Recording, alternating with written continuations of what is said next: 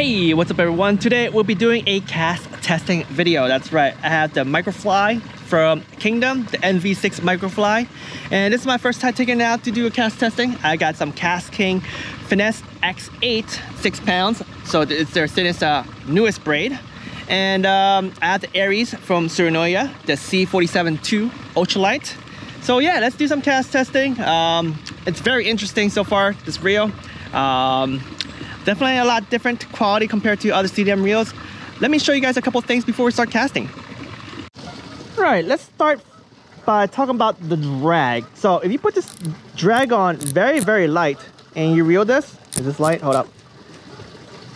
You can feel that there's a stop. Once in a while it goes smooth and then it stops again, it goes stops again, smooth, stops again. So drag system, I don't know, a little sussy. Now you put it a little harder, there it goes, it's consistent for a little bit, right? Oh no, it stopped. Did you guys just see that? What happened was it has it consistent and all of a sudden it just lost the drag and it goes back on. So consistent. There's like a little skip once in a while. All right, it's not popping up right now, so it's okay. Let me put it up a little bit more. As you get stronger on drag, it's okay. But yeah, when you put it on a loose side, especially when you're fishing finesse stuff, there's some iffy stuff going on, all right? And the next thing I want to talk about is, all right, check out this handle. There is a little back and forth wiggle. It reminds me of the KastKing Valiant Eagle, right? So you put a little stop, it actually goes back a little bit. Look at that. Look at my spool. Anyways, that's the two things I want to show. Oh, wait, one more thing. If you guys didn't watch my unboxing video, right? Or if I'm even going to do an unboxing video, there are no numbers here. There is 0 here and max on top, okay? And this is halfway, going at 3 o'clock. So you have max 12 o'clock, mid 0 o'clock, and 6 o'clock 0. All right, we're gonna do some cast testing today. And yep, a few things before we start this cast testing session. The first thing I have is a trout magnet. I have KastKing braided line. This is the KastKing KastPro Finesse X8 at 6 pounds. All right, so trout magnet, we gotta throw that. And I don't know the numbers here, quite honest. And I think we'll start off this way for a second and see what's going on. So it does roll out this way and it rolls slower this way. Okay, so going counterclockwise, it is gonna increase brakes, right? I think, looks like it. Anyway, let's put it halfway because you only could do like, you know, half, right? So first cast goes left like crazy, no go. Let me test this for a second. All right, I do have the tension set pretty good. No wobble. Let's lower the brakes a little bit more. It's a little windy today. It's gonna suck for the cast testing. All right, so I can get trout magnet out, but it's going to the left, so I don't want to count this. In order for me to count my cast right properly, oh, it backlashed too. It has to go relatively straight, and actually that one is not bad. It was just it can't be controlled due to the wind. It is a windy day.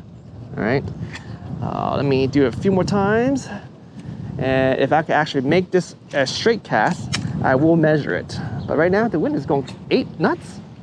Oh nope, I mean it's okay distance, but I backlash a lot. So let me put the brakes back up a little bit more and we'll try one more time.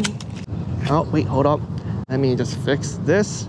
Cannot cast with some of these weeds on because it's gonna change the weight. 1 gram, right? Well, maybe a little bit more, 1.1 with the clip on. All right, we're not gonna be too precise. All right, so it went to the left, so I don't think I'm gonna measure it, and I'm still backlashing. Don't forget that I have the stock bearings on, so yeah, likely most of these CDM reels can't do the trout magnet with the stock bearings. So let's just say no go with the trout magnet, no measurements. All right, folks, the next lure is gonna be the EPF Swim. This is from Ural Tackle. I have a 1/32 ounce jig head, size 6 hook, and this small little 1-inch swim bait. Total weight is approximately 1.5 grams. Probably a little bit more, again, with the clip on, but let's see how this goes. It's windy, but oh well. it went pretty straight. Let's cast a few more times. I do want to change the braking. Right now I'm at 50% brakes. So let's see, let me lower this a little bit. Click 2 times below the middle. Oh, nope, backlash like no tomorrow. Definitely don't want to do 2 clicks below. So I do know that any time you go lower, like pointing down to the 6 o'clock position, if you're going this way, that means the brakes is going low. So yeah, I wish they marked it, but let me fix this. I don't even know if I could fix this. But yeah, braid like this, oh man, it's gonna be tough. But yeah, let me just get this up. I got it. All right, let's pull it through. So far I'm looking at this and there is a gap. All right, so be careful when you guys are backlashing. You guys don't want to backlash with this. Nope, no siree, you do not want to. All right, so 1 click under half. Let's try again. All right, it's going left again.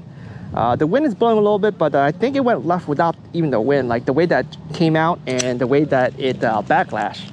So yep, it might be still a little bit too light for it, but I think it's still okay if you set very, very low brakes on and cast super soft, which I guess I'll attempt.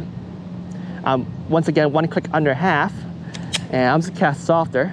All right, and that's the most accurate I have compensating with the wind. All right, fam, I decided to relocate to the other side of the pond. You can see the wind is a lot less here because of the trees and the bank, you know. One thing that's interesting is it started raining. Barely any clouds. Well, there's some clouds over there, but low hanging clouds. But let's see how things are. I'm gonna put my brakes back down low. I'm like 2 clicks away from half. Let's see. Soft cast. Soft cast, I get pretty far out, but it backlash. So I don't think this is a good reel for anything that's 1.5 grams out of the box. You probably do need that micro bearings. So I'm gonna put the brakes on 1 click under halfway. 1 more cast and hopefully there's no backlash. And you got thumb it. Oh yeah, I got thumb it, but it's pretty accurate. So let's just measure this. Finally get our first measurement. Now note that I have approximately 120 feet of braided line on. So if you really want to throw these light lures, you could definitely throw this 1.5 gram lure, or you know, any other 1.5 gram lure, but you gotta have a lot less line. All right, so anyways, let's start reeling and let's get some measurements, and hopefully I don't get hit here because I saw some fish to the right. Oh yeah, there's some fish chasing over there. But anyways, let's take a look. All right, so as you see, it's roughly 29 feet, which is not good at all. Not good at all. All right, kind of expected, but let's try something heavier, shall we? Next lure is a Eurotackle Z Viber. This is the newer version of the 1/16 ounce version. It's a lot smaller, but it's still 1/16 ounce. All right, so let's give this a shot. Let me just put that thing right there. And I'm gonna leave it at that 1 click under half brakes. And it goes to the left just a little bit, but it did go out pretty far. Let me just straighten out the line just a little bit and let's give it another shot, shall we? Oh man, this thing is vibrating so nicely. I bet you if I have like a thin mono on, whew, it'd probably slay. But yep, this is the world's tiniest rattle trap, and I'm gonna call it there because wind is coming and that was the most accurate. I would say that I could probably cast it a little further, but it's gonna start backlashing, and I don't want to backlash, and yeah, I just don't want to backlash. That means it's a failed cast, right? So let me put this line right here on a counter. Oh, come on, get it right there perfectly. Do my reset. All right, let's start reeling this baddie in. I'll say it's gonna be close to 30, maybe. That's odd. It's a little less than what I had earlier. Oh, okay, fine. Let's do it one more time. One more time. I definitely want to cast harder. Screw that, because you know, 1/16 ounce is heavier than 1.5, right? So it should be like around 1.8 here with the clip on. Oh, let's do it one more time. And there's wind here right now. I mean, still not as bad as over there, but let's do it one more time, shall we? Here we go. All right, that went further, I believe. So let's measure one more time. All right, one more time. One more time. One more time. All right, set that. Come on, show the fans. Show the fans. All right. Oh, that's what I'm talking about. It definitely was further. but it's not that far. It's 33.6, which is actually good because not a lot of CDM reels can cast this lure that accurately, and I was able to cast it accurately. And if you guys put thin braid on and you still can't cast lures this light, you know, it's definitely not the ultralight side of BFS. Can't say it's a bad reel, right? Because BFS is not, you know, do every single ultralight lure. You know, some ultralights you could only go to X amount, and you could probably use it for great, you know, power BFS fishing, especially for bass fishing, right? Net rigging, right? But this guy right here definitely hit down to the 1/16th level, but I would say it's not that far, and the brakes is a little bit iffy, all right? So let's keep moving on. All right, here we are. We got the Euro Tackle B Vibe 2-inch swim bait with a 16th ounce jig head. This is a size 4 hook. And this total is around, I think I have to say it's 2.6 to 2.7 grams. So this should fly. This should fly. So I'm gonna leave this at half brakes first. Oh God. Okay, half brakes is casting hard is not that great. And I wasn't like, you know, super duper hard. Backlash, everything. All right, well, it's not that bad. Not that bad. I think if I thumbed it, it would have been okay. So let's cast it again with some thumbing. And it's raining again. All right. Let's do this. All right. So, oh, wait. Pull off the hair. Oh, let's go. It's off. One more time. Thumbing. Oh, okay. So I had a lot of backlash, even with some thumbing, and I'm at half brakes. What's going on? All right. Well, I guess if you have heavier lures and you need to cast harder, right? You definitely want more brakes, right? So I'm gonna put 1 over half. See how it goes, and it's okay, guys. I think most of the time when I play with my BFS stuff is actually like maybe, I don't know, 60% brakes. So let's try it again. There we go. Oh, I just missed the thumbing part right at the end, right when it touched the water, like 1 second too late. But yeah, it should be okay. Well, like 1 click over for me. So let me try one more time, and let's see. Oh, that guy didn't catch anything, and he's gone.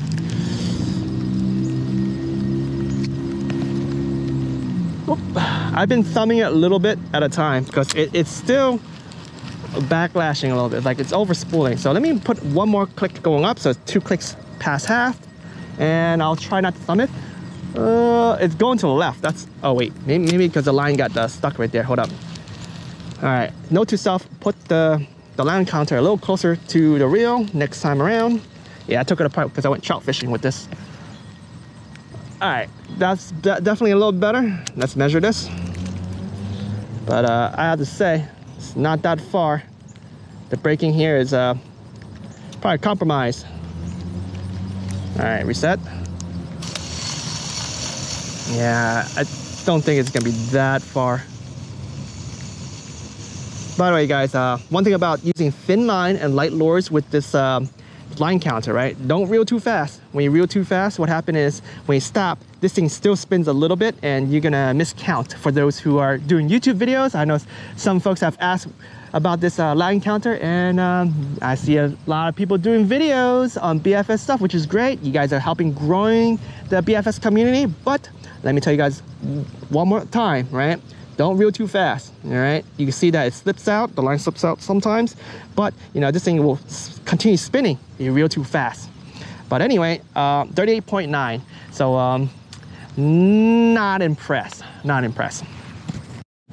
All right, next lure, 2.8 grams, Yapida spoon, because I'm not too impressed with some of the other stuff we throw in here. Let's throw the most condensed lure I have, and we could potentially do another cast testing video another time with a, let's say, a light tackle rod, because I don't think this is the best rod to throw light stuff, or you know, even I don't even know the heavier stuff, because right now I'm throwing heavier stuff and the braking is not that great. But if I start throwing heavier stuff, you know, I definitely need a different rod, right?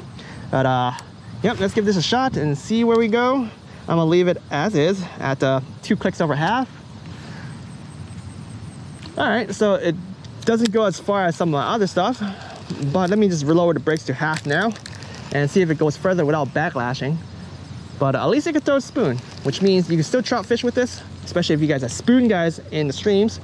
Heck, I love to throw spoons. Oh, there's some backlash. It did go a little further, and some of the stuff stuff right there is really the wind blowing my line, so I can't really count that. So let me try to cast a little bit lower.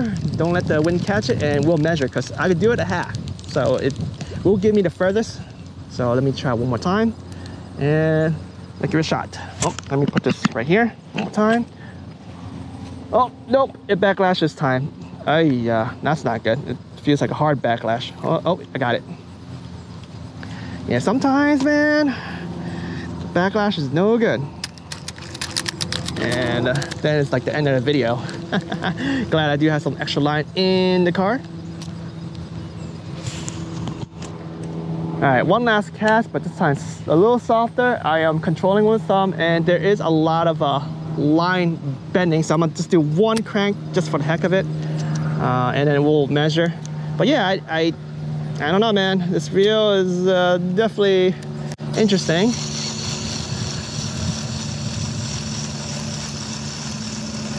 50 something maybe. Oh, slow down. Don't want to overspin that. All right, good. Still have some tension on it. All right, do. Here we go, and let's take a look. 61.7. I'm sure you guys have seen me cast this guy very, very far with many other setups. So I think this tells a story about this reel. Well, guys, the cast testing video. What do you guys think? Well, some of you folks have asked me to buy this and use it, because there haven't been any reviews out there like that, and I decided, spend a little bit of money and just give it a shot. And let me guys tell you right now, don't get it.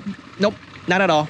I don't even plan on upgrading it to micro bearings. There's so much quality issues with this reel, performance wise as well. I mean, that copperish color looks kind of nice, that little rose pink handle and the spool. But other than that, I don't think I even want to put thicker line on and do a light tackle rod fishing or a medium light for power BFS fishing, because I really don't like it. But if you guys really want to see something out of it, leave me a comment below. I may consider it maybe in the winter time, do a cast testing, or maybe just fish it. Not even do a cast test, just go fishing, right? I gotta go fish sometimes. Anyways, I thank you guys for watching this cast testing video. The fish don't wait. If you guys enjoyed this video, make sure you smash the like button before those freaking honking geese take over my video. All right, smash the like button, please.